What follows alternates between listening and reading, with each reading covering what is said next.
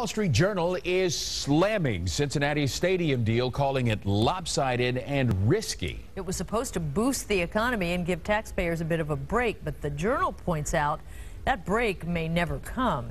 9 News reporter Sayed Shabir is live at Paul Brown Stadium after talking with some angry fans. Sayed?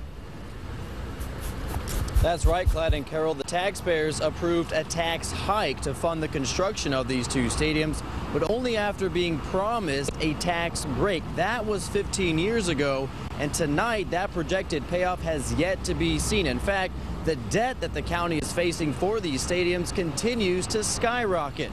And the fans I spoke with today say they have just one question: how could county officials let this happen? Paul Brown Stadium and Great American Ballpark, two of downtown Cincinnati's most popular establishments. But even these crowds can't bring in enough money to cover the massive debt the stadiums have cost Hamilton County. The cumulative tally of a deficit will exceed $650 million unless something is done. A burden that won't fall to the NFL or MLB, nor the Bengals or the Reds. It's being passed down to the taxpayers. It's an agreement the Wall Street Journal is calling, quote, one of the worst professional sports deals ever struck by a local government, soaking up unprecedented tax dollars and county resources while returning little economic benefit. It's a statement current Commissioner Todd Portune isn't denying. I won't argue that point at all. The county commission that was in place at the time this deal was done did not negotiate a tough deal on behalf of taxpayers. Taxpayers were not protected, have been put at risk.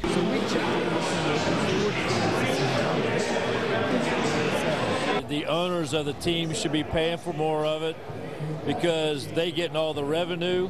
Why should us taxpayers who don't go to games pay for it? Taxpayers should not be held accountable for the sports teams. I mean, there's a lot of people out there that are paying taxes that never go to games. You know, they're never going to go to games.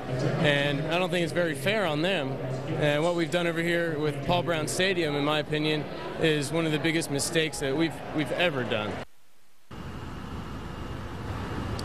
Now, Commissioner Portune is spearheading an effort to push the burden back onto the leagues and the owners. If that fails, he's also gathering signatures to put an issue on the November ballot that would call for a ticket tax as opposed to a property or sales tax. Now, the article from the Wall Street Journal has a complete breakdown of all the financial issues behind the stadiums. If you'd like to see it, you can log on to our website, WCPO.com. Clyde, Carol? All right, Sayed Shabir downtown live for us tonight. We're tracking